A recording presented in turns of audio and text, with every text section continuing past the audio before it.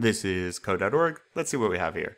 You can change the animation when the player changes the direction. By the way, if you don't have this stuff, if you can't control your guy, you need to go back and do the other chunks of this lesson. So, and this is what we're going to do. We do want to change the animation. It doesn't make sense right now if I go to the left. I'm walking backwards. I'm moonwalking. All right, so inside the animation tab, copy the animation of your player sprite. Flip each frame, and I'll show you what they mean, of the new animation so that your sprite is facing in the opposite direction. Then we're going to rename the animation. All right, so let's do that stuff. I'm going to head to the animation tab up here. And here we are, alien walk right. Now, I want to copy it. To do that, I can just click these double box things next to the trash can, and it says duplicate if I hover over. Click. And now I want to, well, make them walk the other direction. I'm going to change the name of this from enemy walk right underscore copy one, whatever. I'll do enemy walk left. And notice what they call this is camel case. So lowercase a to start. You can't have spaces, you really don't want to. So instead, I capitalize the letter of the start of any other words. They call that camel case.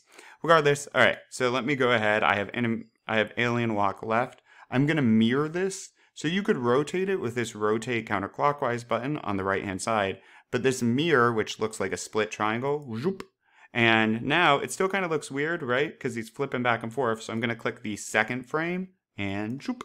By the way, you can speed up or slow down your animation with this right here. Okay, code. Now what does it want us to do? Inside the move player function, set the sprite's animation so that player changes direction it is facing when they go left and right, or when left and right is pressed. All right, so we want to find the move player function. Keep in mind, notice move player right here in the draw loop. So this function is called 30 times a second because the draw loop runs 30 times a second. The computer says, what the heck is move player? And it goes, oh, smack, here it is. And it runs this code. Right now, we're just moving, literally. We need to change the picture. Okay, well, what do we do to add a picture to our variable up here? We set the animation to walk right. So what can we do if we want to change that picture? Same idea here. I'm going to go to sprites, and I can set the animation. I want to set it to a left one. Doesn't really matter. I can put it here. I'll put mine right there. Once they start moving towards the left, and then I'm going to say, okay, the player variable now has a new animation, and what will it be? Enemy walk left. Now this isn't sufficient, and I'll show you why. So look, I'm facing right, and I'm going to hit the left arrow key. Yay, left. Now I'm going to hit right. What-oh? Why doesn't it go back? It's not going back because way at the top, we do set it to the right animation. But we do that once. This code at the top only runs the second we hit run, and not again, right? The draw loop's what's running after that continuously. So once we hit left, it sets the animation to the left. We have no way to change it back to the right. That's only at the very beginning. So if we want it to change back when we hit right, same deal. We got to drop in the right.